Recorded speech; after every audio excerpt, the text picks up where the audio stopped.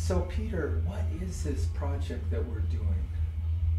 Well, Instrumentals is a piece that Arthur Russell wrote 40 years ago. And Arthur Russell is a composer, songwriter, producer, a dear friend of each of ours who died of AIDS in 1992. Very prolific artist. His music really spanned the range from disco music to songs, to concert music, and folk music as well. He's really a multifaceted artist. This particular piece was really a tribute, I think, which, among other things, to the form of the pop instrumental. I think you find in, over the years of every year or so, there are a couple of songs which reach the charts, which don't have words, that are just instrumental pieces. So that's, this was Arthur's, I think Arthur's homage to that form. And all of us performed first performed this piece in 1975. Not only did we come together with Arthur to play this piece, but also I think it was doing this piece that, for example, I first met Ernie. And the nature of the work is that it is constructed modularly. There are different sections which are then repeated, and as they're repeated, Arthur would provide the harmony and the rhythm and the melodies, and then it's really that's the basic form structure of the piece. But what is as important as well is that each of us and each of the musicians performing this music, we're relating to the score, we're channeling this, but also each of us brings our own lives, our own history, our own personality. And this was a very, very special time in New York. All of us were living or working in an area of Manhattan called Soho in the East Village. And we were a group of artists, musicians, choreographers, all working in this hotbed, a place where people went, where society went to dream, if you like. And back then it was very difficult for composers to get their music performed.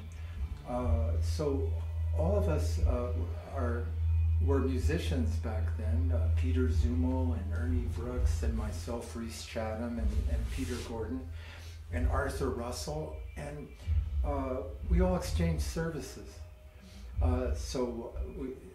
Arthur would play in Peter's band, the Love of Life Orchestra, and we'd play in Arthur's band, and that's how we all got to meet each other, wasn't it? Yeah. Well, I first met you and Arthur were roommates. Oh, exactly. Yeah, we were roommates on Hill He Street. came to the last show of the Modern Lovers, which was a band from Boston I was in. And that's actually how I moved back. I was from New York, but I moved back to New York to work with Arthur, in fact. And I ended up sleeping on the floor of the kitchen and his rehearsal studio in Westbeth, because I didn't have an apartment yet until I found the loft in Queens. But I remember the kitchen was a very important place where Steve Reich would play, Philip Glass would play.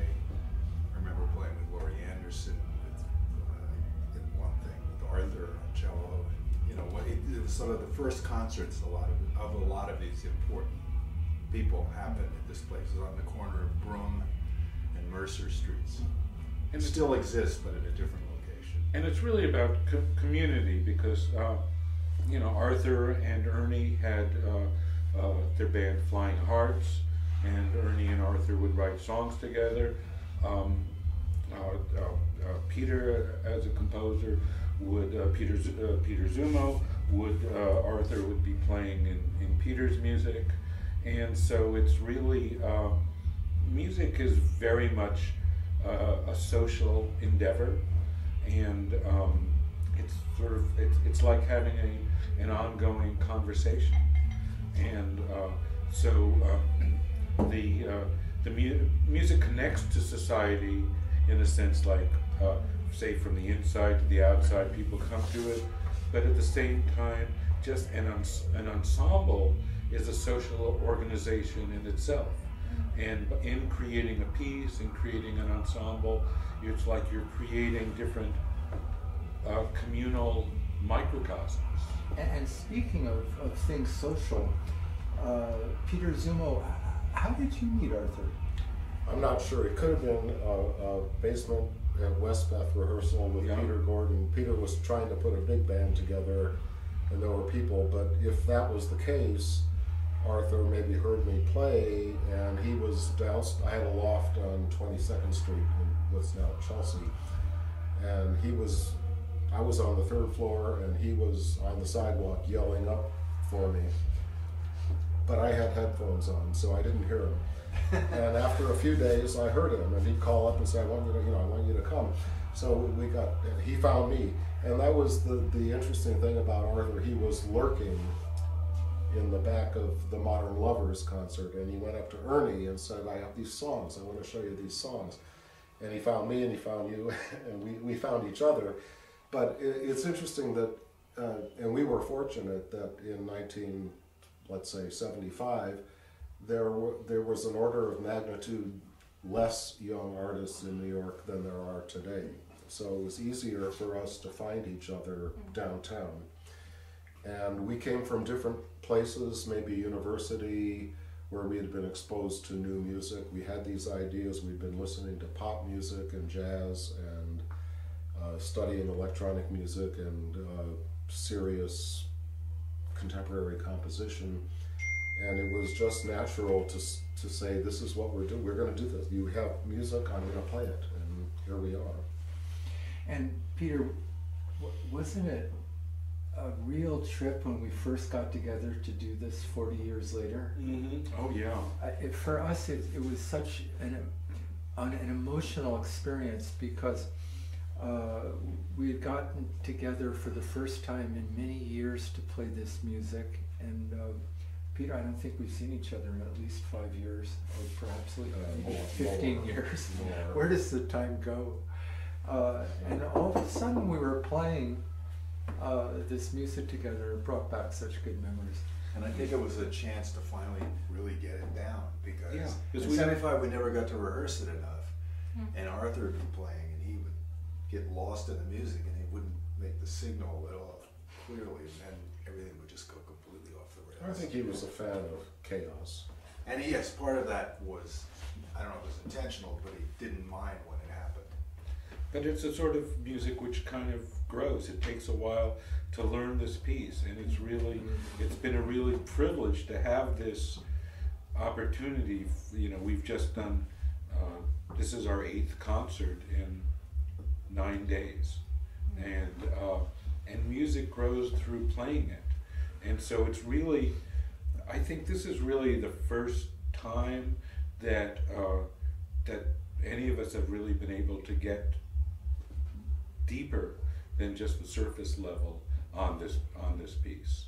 And I know even over the course of this tour, I mean, I'm there on stage, and at every single performance, I'm just like, I don't know, I'm just thrilled because I'm discovering new things in each one of the sections, and it's the music keeps on growing. So Peter, how does this? When I first came into the rehearsal, I played this music a long time ago. I think the last time I played in it was in 1992, and the first thing I asked Peter Gordon was, "So Peter, what is this music? How do we play it?" Because I had forgotten. It's very particular, this score, And it's upside in down. the way it works. It helps if it's... How that was the problem. Well, It's upside down all those years. It's a binary structure where we have a melody with accompanying lines and some chord patterns, and a part 2 which is a compressed or stretched version of part one, where the time values are made odd But even before that, I mean, this is when Arthur originally composed this piece. He had a whole series of graphs. There were about 40 pages of, you know, many lines, which then he would link together with colored pencils and create these connections between melodies, what he considered the primary melody, and then sort of the secondary melody, and then the chord changes. And in the original version, the originally intention is that it was one long, continuous piece without repeats. And then the original idea is that the musicians, we'd all play through this piece, and then we would have a discussion of what sections we would, as a group collectively, would like to focus on. And it was sort of very much of a communal and a democratic process. Then Arthur sort of soon realized that if you really stayed true to this sort of democratic way of putting together form, it would never get beyond the rehearsal stage. So then Arthur did a second pass of these, in which, based on sort of ideas of consensus of these sections, he would create these different pages, who often would have a part one or part two, and then so when we would coming to it, basically we would repeat part one for a while, then we'd bring in the second part and repeat part one and two, and then there'd be certain sections within those which we would start repeating and start adding more things to it. And it still is democratic in the sense, for this score, for example, we have certain prescribed things to play, certain prescribed things to do, with, as Peter Zummo was saying, with prescribed chord changes and specific melodies to play. But then we can start to express our own individuality within the context of these chord structures. You know, and Peter Zummo will start playing the trombone. He might be doing a solo, or he might decide to play the harmony in relation to what Peter Gordon is doing on saxophone, or I'm doing on flute. Ernie working with the bass. So we're all listening to each other very, very carefully, and because of this, each of the performances is slightly different. With Peter conducting and telling us, okay, it's time to move from one section to the next. Yeah, I'm a conductor. I'm sort of more like the traffic cop, you know, directing the traffic. It's, you know, okay, it helps sort of us together to, you know, to move on from section to section. One of the things that we've added in this reading, in this interpretation of the piece, is that what didn't really exist in the original is that we've sort of created these transitional sections that go from between the piece, sort of to help us both prepare and then also to sort of come out from one section to the other, and those are very open in a certain way, which is very much in keeping of the spirit of the piece. At the same time, it's a way for us to sort of regroup, find where we are, explore a certain space, and then we would move on to, say, another page, and go into that page and follow very strict structure. And it's actually it seems like a simple piece, but it's actually very complex, because there are things happening melodically as well as happening in terms of rhythm. So in some of the sections, it's a there are measures that are in 3 or in 7. 1, 2, 3, 4, 1, 2, 3, 1, 2, 3, 4, 1, 2, 3, or we do it in 5, 1, 2, 3, 1, 2, 1, 2, 3, 1, 2, then we go back to 4, 1, 1, 2, 1, 2, 1, 2, 1, 2. So there are these different, through these different meters, it's always like kind of shifting where the beginning is.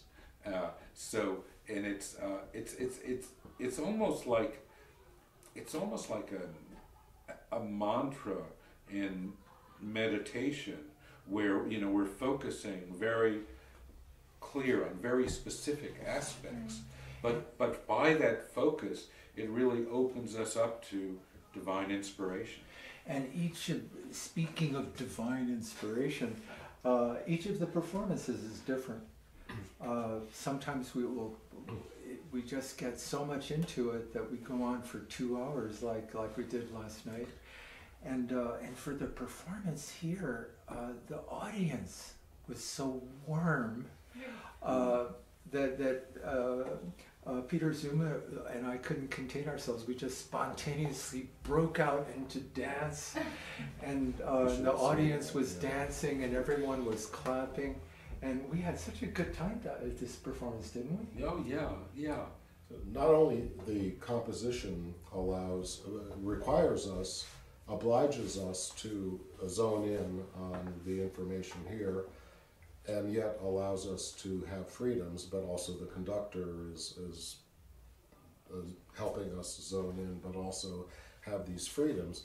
And Reese, you say democracy, so how does that really vote today? What was our vote for today? No, our vote, when we vote, go to the election and we vote, and we're participating in democracy. And we're experiencing here through this music from 1975 the relationship of obligation to individual freedom. What has happened in society? Because we were talking about us in the 70s exploring the idea of bringing the social unit, the ensemble together, bringing diverse people with diverse backgrounds together to make a music, which Arthur was brilliant at coordinating through composition. And what has happened? Well, that's a big question, Peter. Well, Thank you.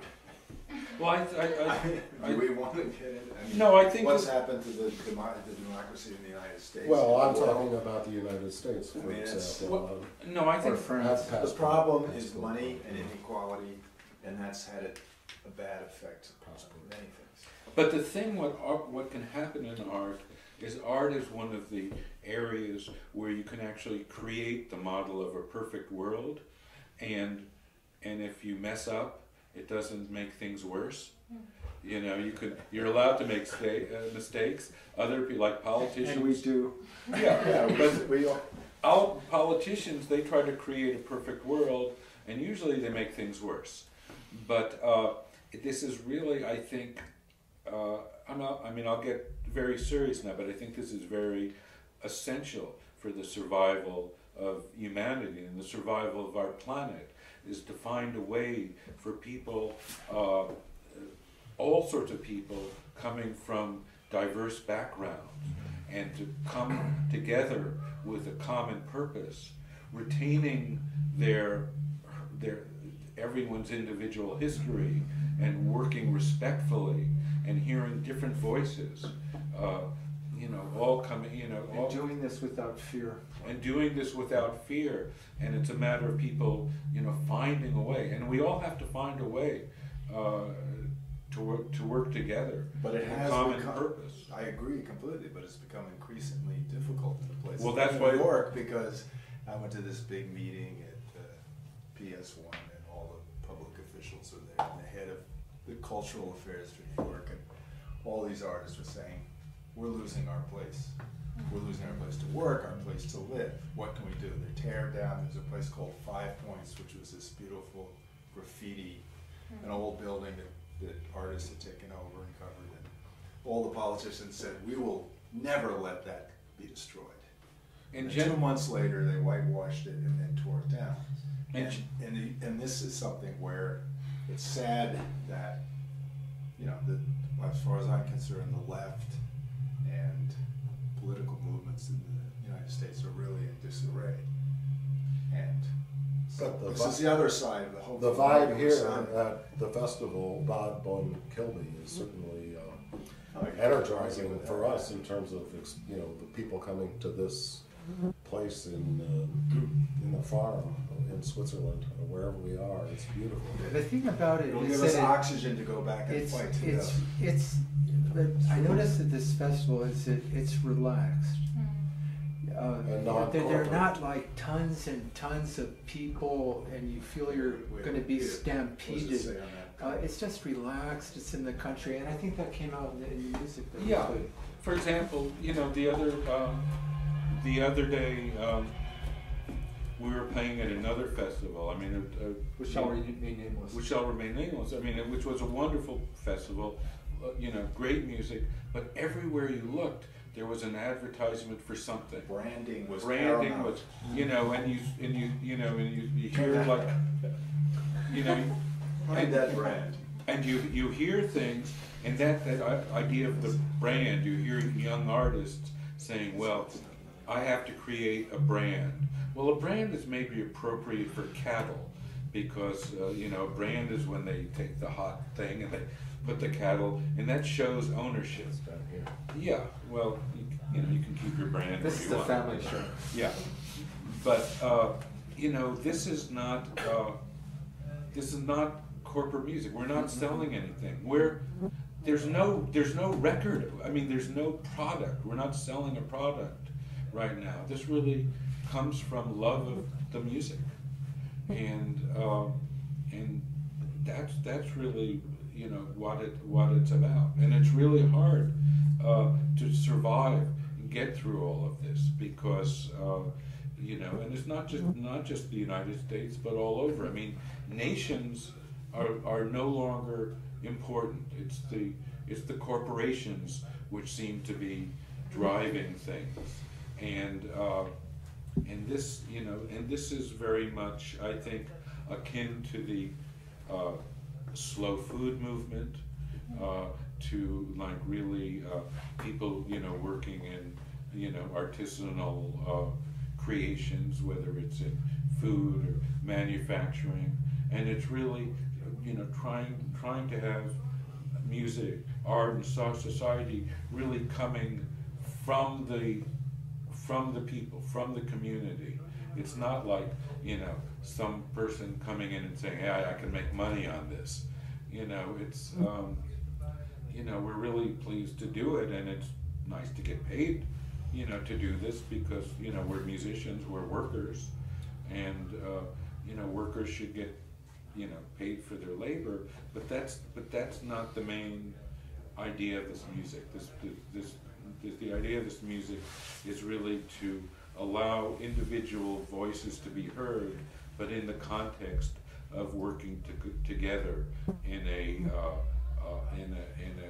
collective shared purpose. But you have to admit, Peter, it's also very nice to be doing this in the country.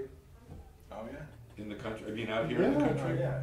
Oh yeah, I mean, it's nice to do it anywhere too. I mean, it's like, and that's the thing, this is music, we could do it in the country, we could do it in the city. You know, we could do it if we're, you know, on an airplane. I mean, it's, and at each time, each way we do it, we would be, it's open enough that it can bring in the special experience of wherever we are and the people that we're with. And this is very, Arthur was very generous in this music to create a way for people to come together. So thank you very much for having Do you us. wanna- We really appreciate coming and being a part of this festival. Well, we could sing a little bit. With Joseph. One.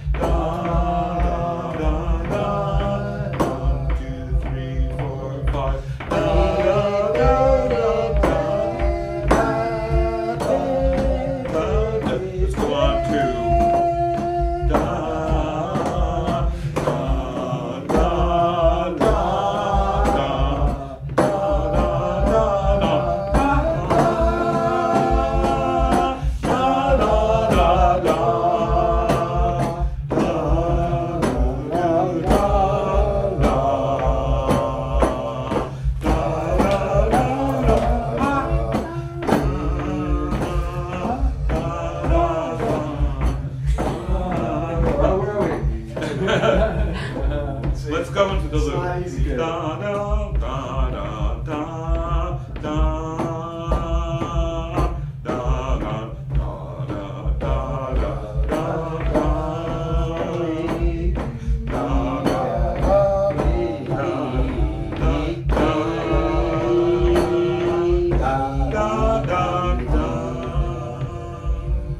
Oh, that was lovely.